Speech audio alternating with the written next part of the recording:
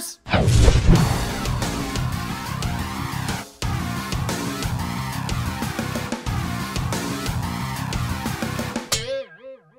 What's happening, film friends? Dave the Film Junkie here. Let's talk some spoilers of The Flash. Yep, oh my god. I mean, it's kind of funny because, I mean, I'm trying to think like what exactly to talk about. I mean, obviously there's a crazy multiverse type of event that happens in this movie, and they just show you some shit that you just go, I can't believe I'm actually seeing that. You're actually showing me this? This is insane. Absolutely insane. But we'll go in order. We'll start off, of course, right off the bat when it comes to the opening scene. And yes, the flying babies. Yes, that does happen. We've seen the concept art, and there's a Funko Pop apparently, but yes, the opening scene when it comes to Batman needing Barry, the fucking Martha Wayne Institute is like now falling apart, and we got a little nurse and a dog and babies that are flying out the window, and Barry has to save them. But like I said in my normal review, I thought that was great because it's like up the ante, and they fucking up the ante. Gal Gadot's Wonder Woman showing up for just a brief moment. Oh man, I don't think she's gonna freak. I thought it was gonna be longer. To be honest, I thought there would be a little bit more of a length. I thought she was gonna be like part of the action, but she just saves Batman as he does because he goes over the bridge with one of the dudes that is carrying some kind of bioweapon, and if it gets into the water, guess what? Things can go awry.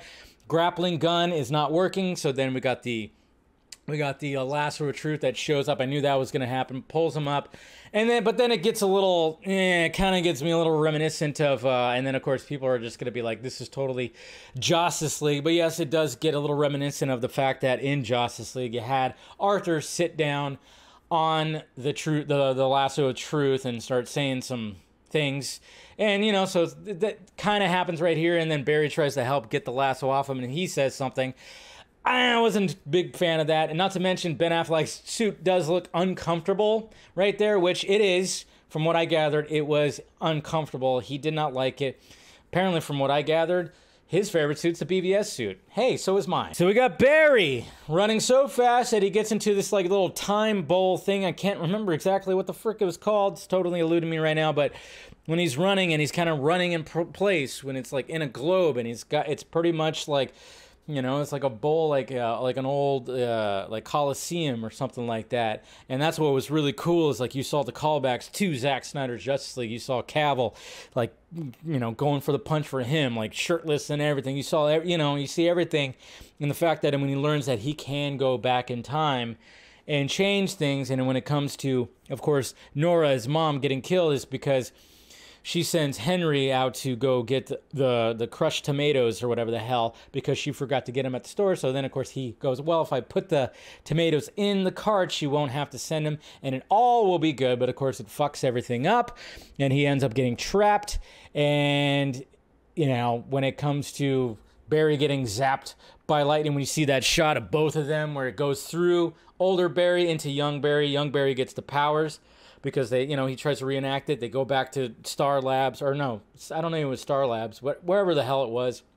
Obviously, it's like his freshman year, and then it happens. And then and then it happens, but you know, older Barry he loses his powers. So I thought that was pretty cool how they had to figure that one out. I also thought it was pretty cool too, because when they talk about the 0 hour event that happened in Man of Steel, that yes, Barry was there in his makeshift costume trying to help. So I just love the fact that you had Man of Steel, you had the 0 hour event happening.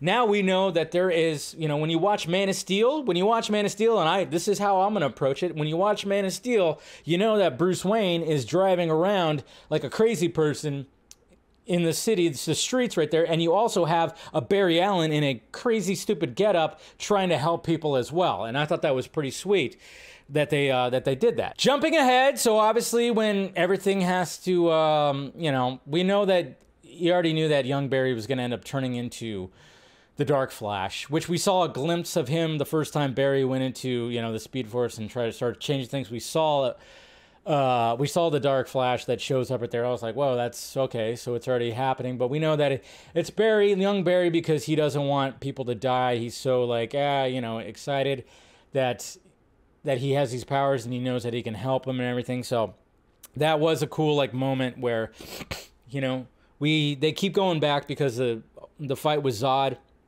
and the Kryptonians. Supergirl dies. She gets stabbed.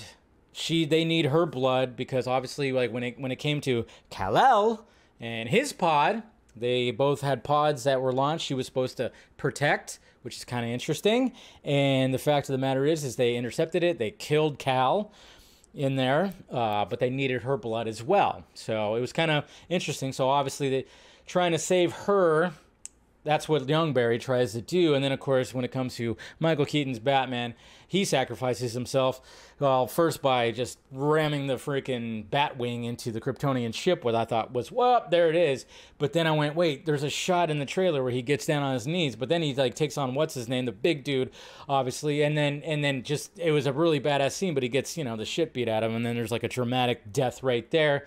So it's like one of those things where it's like, okay, so we keep on going. But then, of course, it causes the crazy multiverse event, which right off the bat, you see George Reeves' Superman. What the hell? George Reeves. Oh, I mean, you see like these big spheres, these balls that are out there, and it's kind of showing so many different things. And then, of course, they show Christopher Reeve.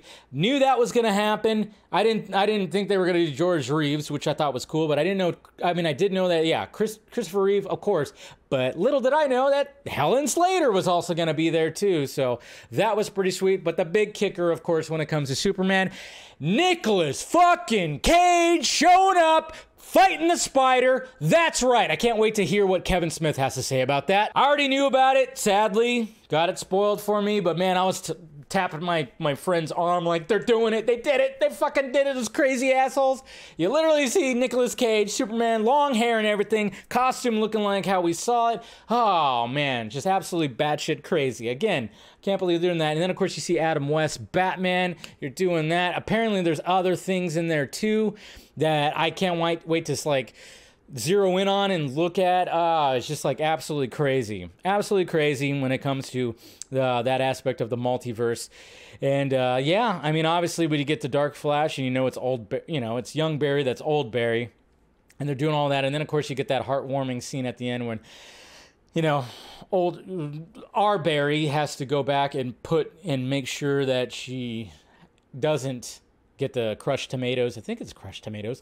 And there's that whole scene where it's just that's what really chokes you up, because he essentially has to say goodbye to his mom again. Well, not again, but as older, I guess you could say. He has to say goodbye to her, and it's a really touching scene.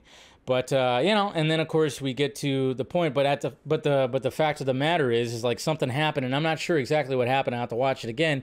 But something happened where the crushed tomatoes got moved above. So when Henry goes back, and on the security footage, he's able to look up, because the security footage beforehand, he's wearing a hat. You can't see his face, so it's not good evidence. But you have things that changed again, which is interesting. And then he has to reach up, so you see his face. So then Henry is, he innocent. He's innocent, so that's cool. And then, of course, what happens? This is what everybody was talking about, and I wanted it to happen in a different way, because I even talked about it. I said, okay, if Barry tries to fix things, and then Michael Keaton, it's no longer Mike Keaton. You see a Batman, he takes his cowl off, and it's George Clooney. They didn't quite do it like that. But yes, we have George Clooney. I dug it, and I knew it was going to happen. I was like, oh, it's going to be George Clooney. Like, when he's like, oh, Bruce Wayne's showing up, and then he shows up, and who gets out of the car? It's fucking George Clooney. I thought, all right, I'm okay with that. I'm totally okay with that. I thought that was great. I thought it was great. To be honest, I did. Fan service, ridiculous. I really thought that I liked it. I liked it a lot. But I did not like the post-credit scene with drunk Arthur. I thought that was dumb. I was like, all right, okay, so Arthur's super drunk. How long? Okay. But Barry's not. But then I guess, I don't know. It's just, I didn't really like it, I mean, it was cool to see Jason Momoa and Ezra, back on the screen together. But I was like, I didn't really dig it. Didn't really dig that. But I did dig the Clooney. No Grant Gustin. I really thought Grant Gustin would show up. But I don't know. I wonder why they didn't put Grant Gustin in there. We do see a Jay Garrick Flash in the Speed Force and all the craziness too. We see him running with the helmet on and everything like that.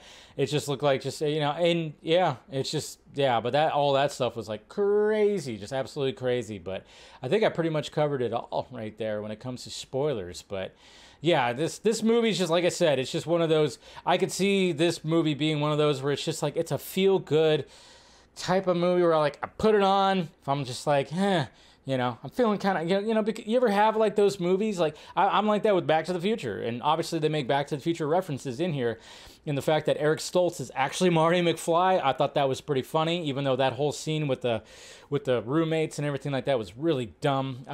But you know, it just feels like it's one of those kind of movies that I could just do it's just a feel good type of movie. I could put it on and be like, oh yeah, Michael Keaton. Oh, it's just like one of those kind of things. So anyways, guys, that's the spoiler discussion right there.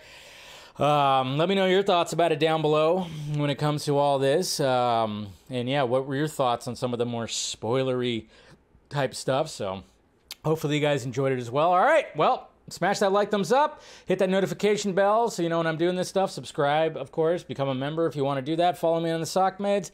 That's it, guys. Talk to you later.